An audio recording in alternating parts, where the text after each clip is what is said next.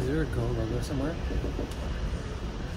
Can you? Because right now, you know, we're on the Go train to go train.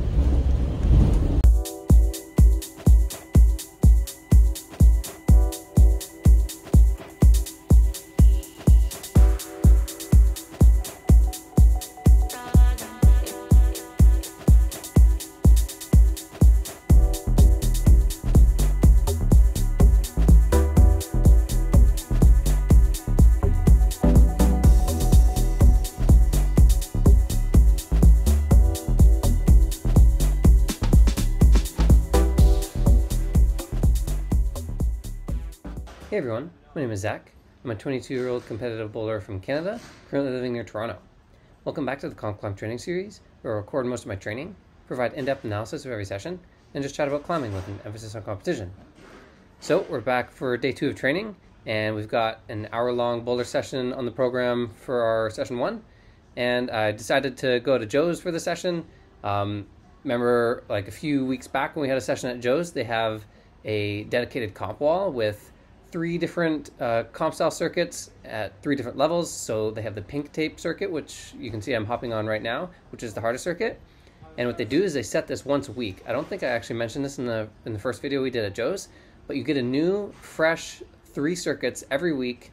And I think Friday is the day they set. And so today was a Thursday, and I was like, hey, if I don't go to Joe's today, I'm going to miss out on this comp set, and that'll just be, you know, 4 nice comp style bowlers that I just would have to miss out on.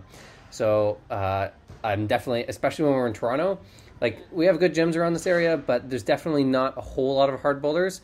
So when I'm planning my sessions, like which gyms to go to, I'm like extra meticulous about like making sure I'm optimizing and getting the maximum value from all the boulders that are like put out in the area. So it would be silly for me to go have a boulder session at Climbers Rock and like do boulders that aren't going anywhere and then skip out on these boulders at Joe's that I would not have the opportunity to get on if I didn't go here today. And I also just love Joe's, and their comp style boulders are really good, so I wanted to have a session here. So yeah, we are just doing a regular boulder session, sort of a bit unfocused, you know, no agenda, no comp simulation. We're just climbing around for, actually the session is not an hour long, it's an hour and 15. So I got an hour 15 long session to try the boulders at Joe's. And so yeah, they got 4 hard pink tapes on the wall, and I'm starting with this one. Usually in the past couple months, there's like maybe 1 pink tape that I struggle like quite a bit with, and then the others are usually a bit softer. I think the setting is like, the setters are just a bit conscious of this. They'll usually have like sort of 4 pinks that kind of, there's one sort of easier one, and they even between the 4 pinks they sort of progress up in difficulty. And so this one that we're getting on here is like the really hard pink, and you can see I'm like trying a bunch of different beta. This boulder is really cool. I was also noticing a bit today that I was like was really wrecked from yesterday's day of training, like 2 spray wall sessions. That's like going to be super intense, and my grip strength was quite tired for today. And that's sort of the nature of a high volume training phase as well, is that, you know, I'm not trying to go into every boulder session trying to be super fresh and trying to perform like we have been in the past few weeks while we were in a performance cycle. So this training cycle is quite the opposite, right? I'm kind of going into every boulder session expecting to be tired and expecting to not be performing at my maximum capabilities. And I was just already starting to feel it a bit today. And having like said all that, it's also like super, it's almost like extra potent because we're just entering the first 2 weeks of a heavy training cycle, and my body was like very shocked. My system was shocked to do like 2 intense spray wall sessions right off the bat.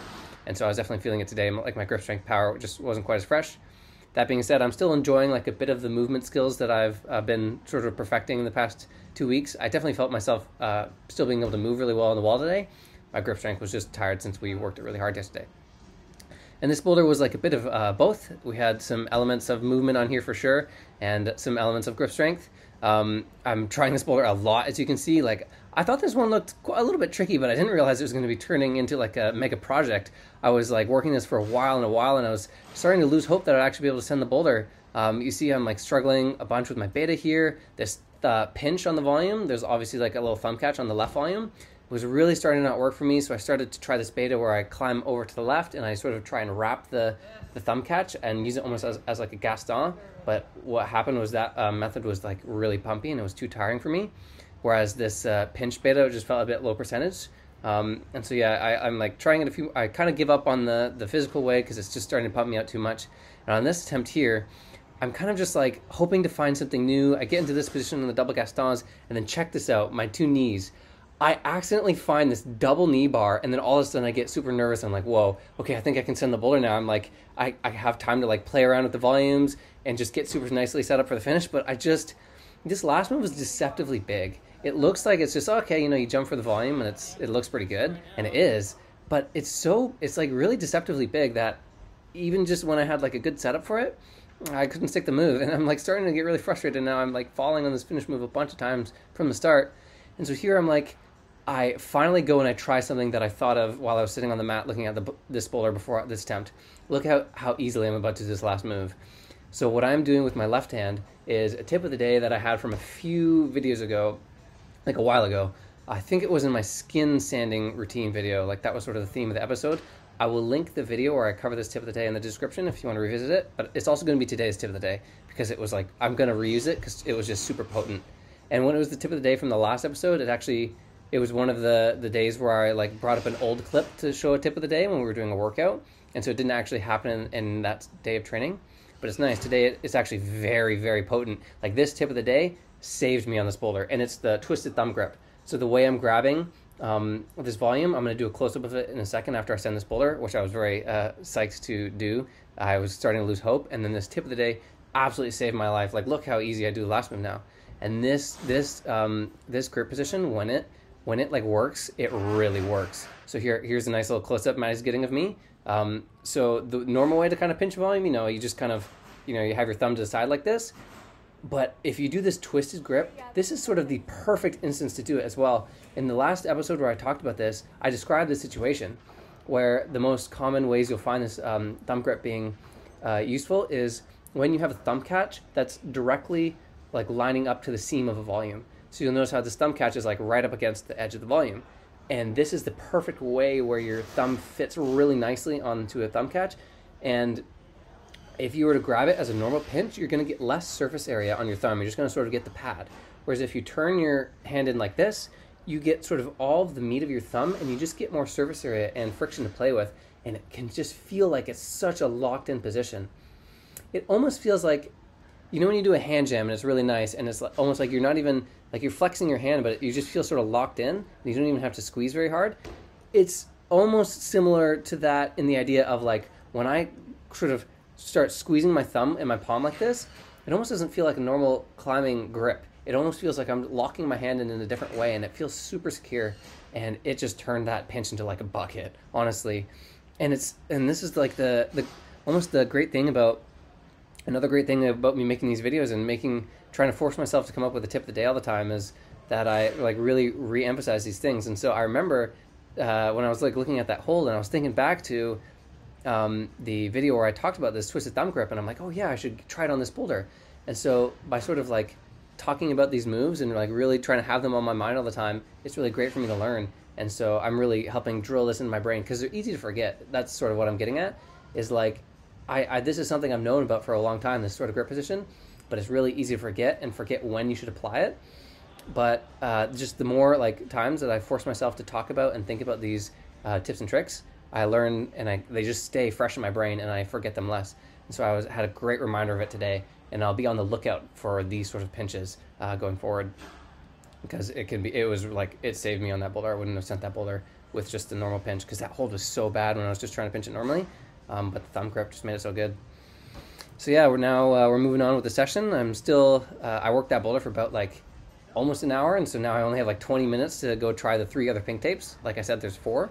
But yeah, usually there's one like really hard one, and then the one, not all of them are going to be that as hard as like the hard one usually. So yeah, the yellow one was cool. I really like the fit volumes as well. And then now we got like the slab is sort of facing the comp wall, and I think what happens is every other week they set a pink tape on the slab, and then they'll alternate between like a pink tape or like one of the easier tapes week by week. And so I'm glad that I didn't miss out on the Joe session today because I got to do the pink tape slab, and they usually set like a really good slab here when they put a pink tape on this wall. And yeah, that also like reminds me, so the head starter of this gym, his name is Adam Tatrin.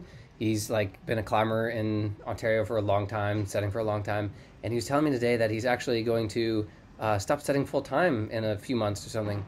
And I was like really bummed to hear about that. Adam is such a talented setter, and this guy sets world-class boulders. He's a head setter here. He's like, you know, all these comp circuits. We're going to be coming to Joe's a lot, and I'm going to feature the comp wall a lot in the next few weeks, and you're going to see just all these epic boulders. He's really, really creative, and you know, he's also the sets at Up the Block, which I've climbed at for a long time.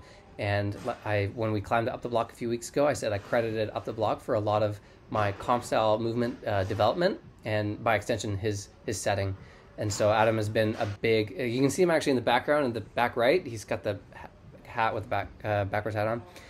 Adam, I'm going to credit him for like a lot of my development in terms of comp style climbing. Like I've just climbed on his boulders for a long time, and he's a great guy. I've always loved chatting to him about his boulders and like talking about things and learning things with him. And I feel like it kind of sucks a bit because in Toronto, especially nowadays, there aren't as many national team members in the area, and like people have moved away and whatnot, and even Maddie and I have moved away, and we're going to move to Montreal. And so his like world-class setting ability almost goes a bit underappreciated. And that's not to say that people don't like love his setting, like of course they do, but his like top tier like hard boulders and his like really creative movements, often I feel like people just like, because there's not a lot of high level climbers, that they don't get the chance to appreciate it. Like this guy should be setting at like a US, you know, team center or something. But anyway, yeah, I just want to say like thanks to Adam for all of his amazing boulders over the years. I think he said he's going to still do some freelance route setting, but just like not full time anymore. But yeah, Adam helped me become a good comp style climber. So thanks, and it was nice to run into him again today. And we'll begin on his boulders for the next few weeks as well, which is going to be quite exciting.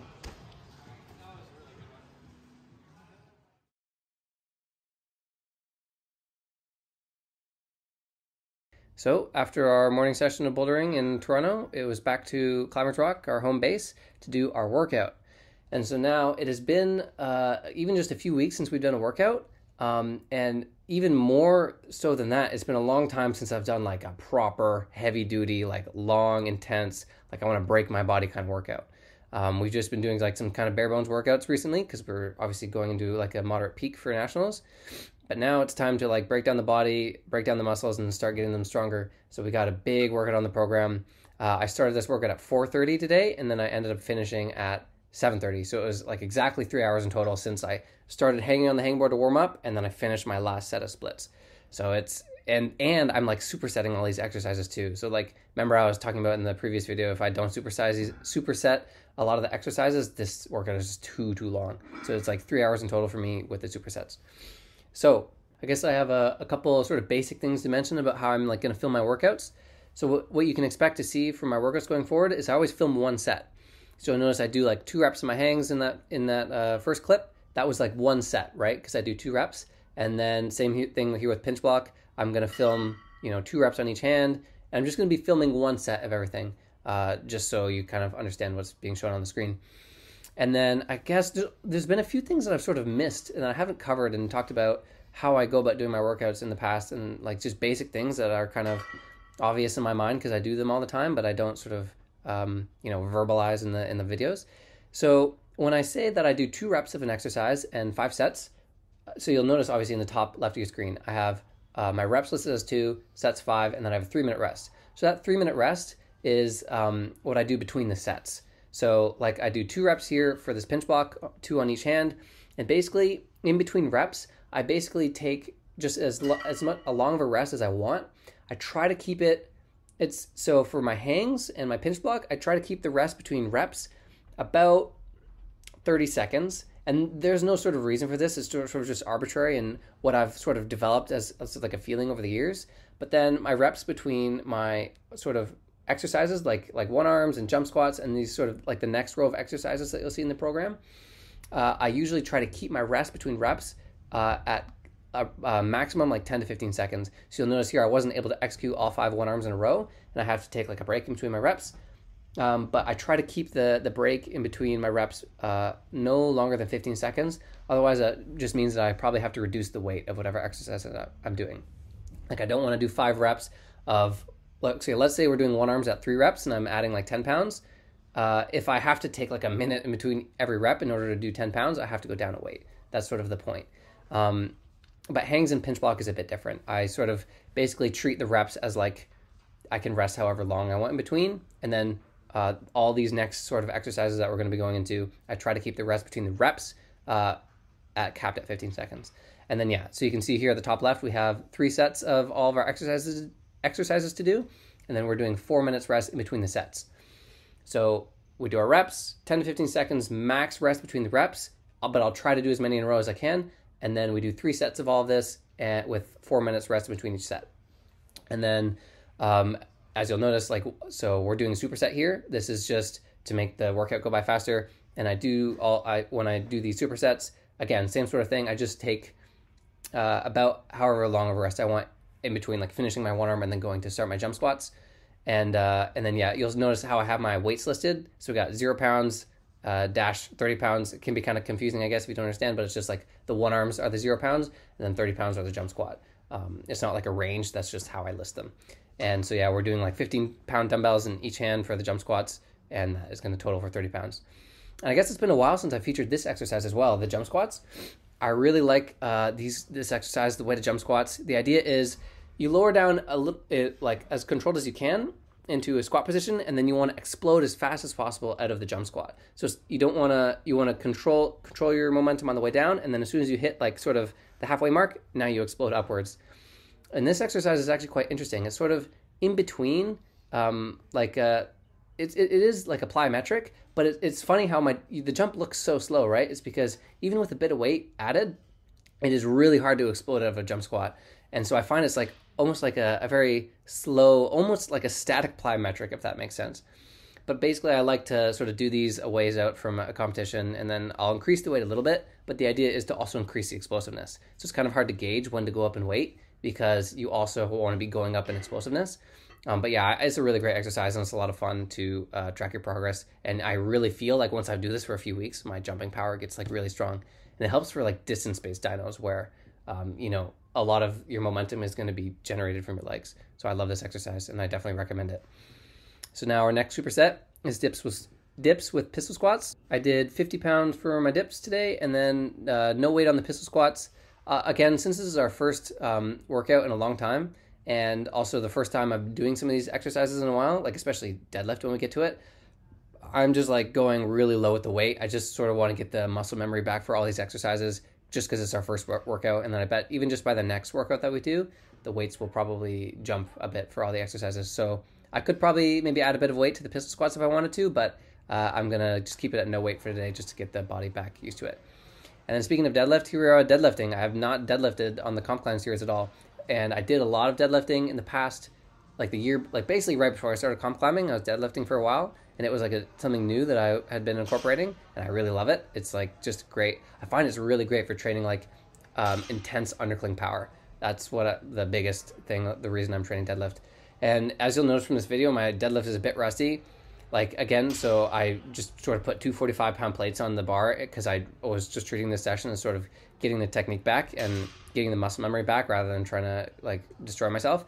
And even just like looking at the video now, I can tell that my stance is a bit too wide. My legs, the way I was taught to do deadlift properly is to have a bit of a more narrow stance, like have your feet at shoulder width apart, and then try to have your arms go straight down. Looking back on the video, my arms are like sort of out to the side, and again, also with my feet. And that's just like not optimal for deadlift, so I'm going to correct that. And it's good to like start a bit light so I can get this muscle memory and technique back. And then, yep, we superset a deadlift for military press, which I was able to do 70 pounds, which actually isn't too bad for me. Like that isn't too light, so that was nice. And then if you'll notice, like I try to superset my exercises, like with sort of contrasting muscle groups. I find it just also helps maximize your value from your exercises while also trying to maximize time. So the way I do my workout is I try to maximize time and value. So I maximize time by supersetting, but I maximize the value from the exercise by not doing, pistol squats and jump squats as a superset, because that's a bit silly. But then, yeah, we finished the workout with front splits and side splits. I am going to start filming this, like I mentioned. I started to do my splits off camera, but then what happened is I just got lazy and I didn't do it all the time. And so I'm going to force myself to film it, put it in every video, and even just speed it up so it's not boring, just to keep myself accountable. And then if you see front splits or side splits missing from an episode, then you have to yell at me in the comments because I skipped it and I was lazy. But yeah, that wrapped up a workout. I am already so destroyed, like even just after finishing. it was really intense, but I'm really excited to, it's part of the fun of training is just destroying yourself and like waking up the next day super sore, and that's definitely the training phase that we're in. So I'm excited for more of this going forward. So that wraps up a fun day of training. Tomorrow's a rest day for me. Very much needed rest day. I'm exhausted. And then the day after the rest day, we're going to be having a fun session. I think I lined up a moonboard session with my buddy Ben, and that's going to be at a gym in Toronto, and that's going to be a lot of fun. So tune in for that. Insert catchy video outro here.